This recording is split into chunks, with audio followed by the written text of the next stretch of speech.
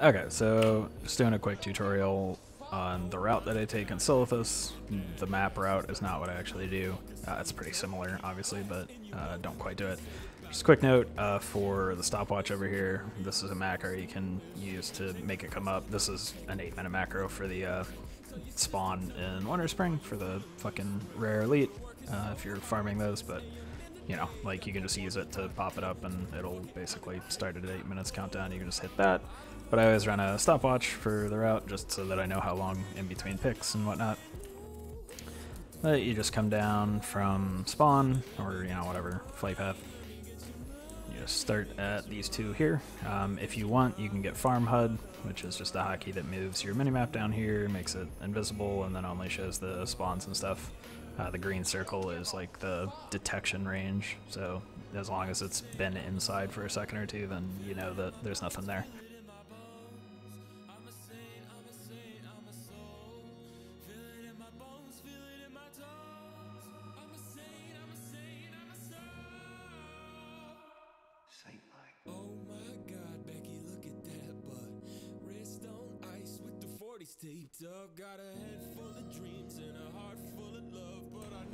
So this is a pretty safe route, but so we go through here and check these spawns, because there are actually two. There's another spawn back here. I just don't have it on GatherMate right now because I deleted it. So I deleted the wrong one, then I had to delete the other one as well. So these are random spawns, what they are. Sometimes there's like an easier mob to avoid here other than these guys, but if they're over to the left like that, you don't have to worry about it. But they do pad over here, so they're a little annoying, but you can wait for them to tap back and you don't have to worry about it. There are no stealth guys in this hive, but there are in the other two hives, but we'll talk about that when we get there. The other spawn is like somewhere around here. You can't remember exactly, but as long as you kind of like run like this, then you'll find it if it's there. Whoops.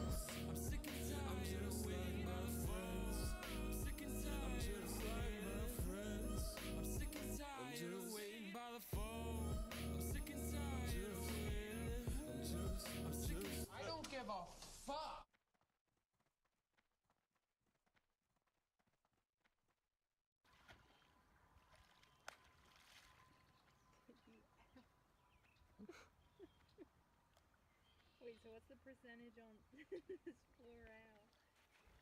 7. I want your skin. I want your mouth. I want your eyes. You project all these qualities onto. So there is a pat that can be here, the Twilight Prophet. Yep, that guy. Comes with, you know, a shit ton of mobs. Sometimes they're a lot closer than that to them, but yeah, you just run away. If they're actually there, they like go all the way deep into there. If they are actually there, you might want to just wait instead of running by if you're not a druid. That can, you know, get away a lot easier if you get dismounted. But they pat like all the way down here, so it's not a frequent occurrence for them to be in your way. You can kind of jump around them pretty easily.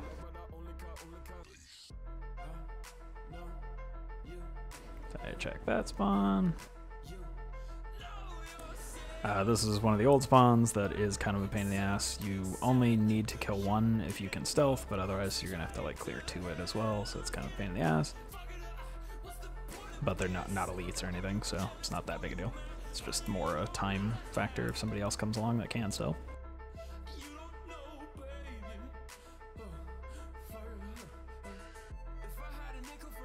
So then you just kind of come across, check all of these, and go into the bug spawn. Like, pretty much this is the only part that doesn't follow where this line is.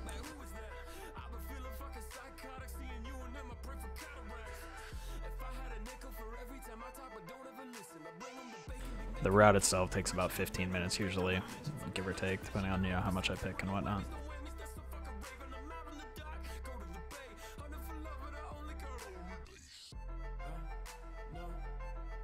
I always actually run up here, because if it is spawned, then you're going to have to run like back around and come up, so you may as well just run up and jump down. You can always hit the little thing here just to take a little less damage. Avoid the rock stalkers. If you aren't aware, they net druid, I don't give a shit, obviously, because I can just shift out of it, but it is pretty much a total pain in the ass if you're not a druid. They are not like magic dispellable nets. There's a stealth guy over here.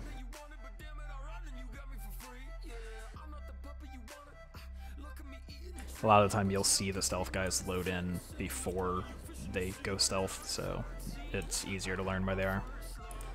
There's one here too. I always just kind of jump through here just because, but there's one there. I'm just kind of like, normally you would obviously want to avoid these guys. I'm just kind of showing you where they are. But if you do get aggro on stuff and like, you know, you're like dying or whatever, just jump in this. This is a reset point. So you can just chill until they fucking de-aggro. So you may as well buff up. So yeah, reset, and you can just hop out here. There's no stealth guys like right here. There's one right here though. This is where the other spawn is. Never fucking care about Golden Sansom. So he's probably padded all the way down there because he didn't see him, but there's none that spawn here, just one Rockstalker. You can go that route over there, but I just prefer to go up and around the back to check that Silver Sage as well. I haven't actually seen this Lotus yet, so I'm not 100% certain if it's like up here or down here. I assume it's down in the hive, but you never know.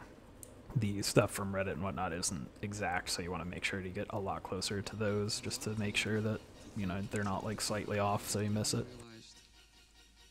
I'm burned out. Run up here, check that one. So then you cut over, check this, then we're gonna go up here.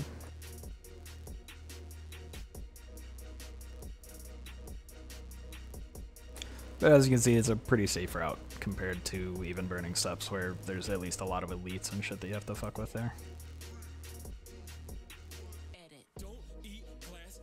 These guys are obviously pretty low level, so they're not like the worst. But they do attack really fast, so you'll get dismounted fairly often if you're not careful going through here. They also, if you don't know, spawn bugs fairly often. I think it's a 50% chance when they die, so it's an additional pain in the ass. If you pull like 2, then all of a sudden you got 4 mobs, and so it gets a little out of hand.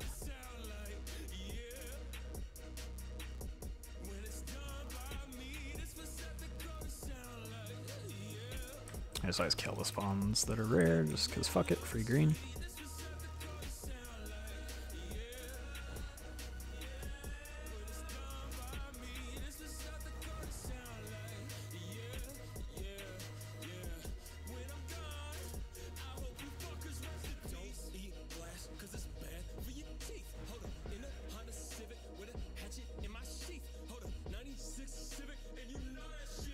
Big pog.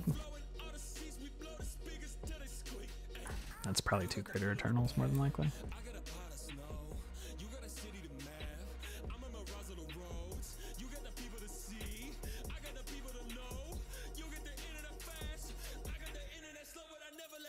So that one's like right there. You usually have to like kill 1 or 2 mobs that are patting around. Most of the spawns are either completely by themselves or there's like 1 or 2 mobs that are just, you know, like the random scorpions and shit. This area gets a little monk-ass. You usually pull that guy if you don't take that super hard corner, but this Lotus is like all the way up here. It's basically right over here next to that thing. So I just jump over here and then kind of take the little ladder down here. You'll generally pull this guy, which starts a chain reaction of a bunch of dudes fucking casting Frostbolt on you, which is a total pain in the ass. I'm gonna not dismount and run away just to, you know, make it see it's still fine even if you're not a druid.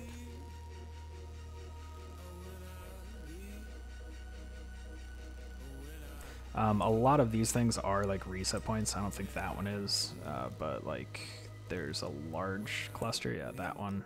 If you jump in the middle of that, shit won't attack you unless it's ranged.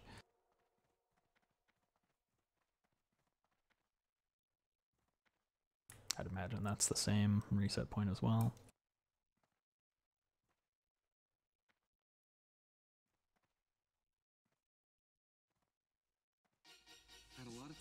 So this one, the route tells you to go down south. I always come up this way just because it's a little easier and faster.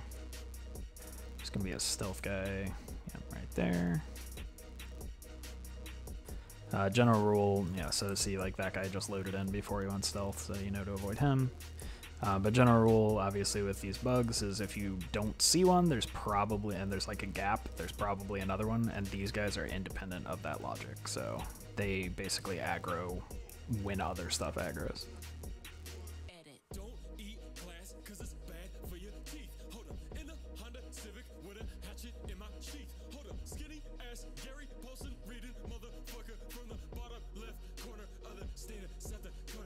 I feel like I just heard this. Just happens.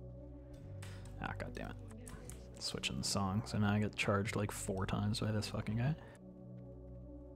Oh, I got out of range, sweet. Who cares? I care.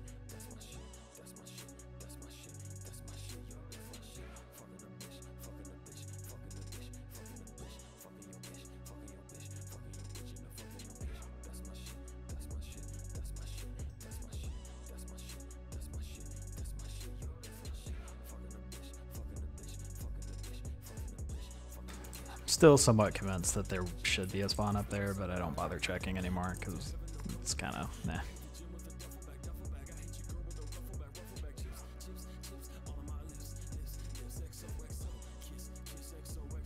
I generally don't care about that Silver Sage. You can avoid pulling anything, but if I pull anything before I see it, I just don't bother.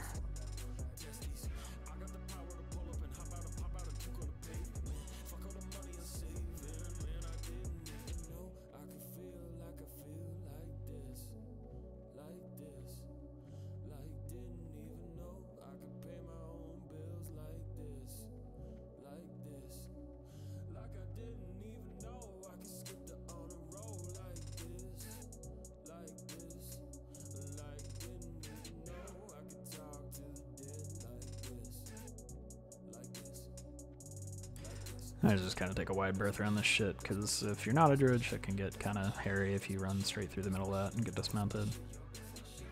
This one's one where you always have to kill a mob because it's like right on top of the spawn, and a lot of the pats are kind of monka. They get really close, so you got to be really careful when you're picking it. Like, you have to go on kind of the northwest side of the lotus to not pull stuff.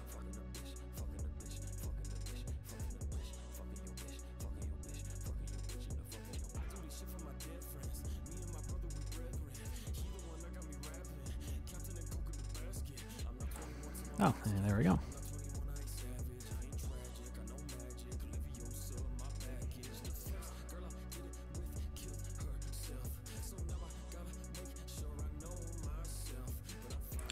So yeah, like I said, I get like 1 an hour generally, so I wouldn't expect one for, you know, another 30-40 minutes probably at least.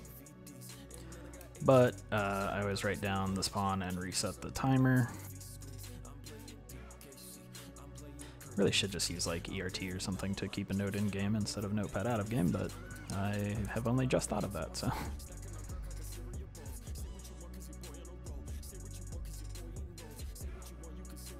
Yeah, so that's the route, and then I just, you know, rinse and repeat. If anybody has any questions, you know, or needs clarification, or like needs a link to the add-ons, like Farm Hut is really nice to have, just in general. It's really nice to have, not just for Lotus. Yeah, let me know. Hit me up in Discord if you got any questions or whatever. Peace.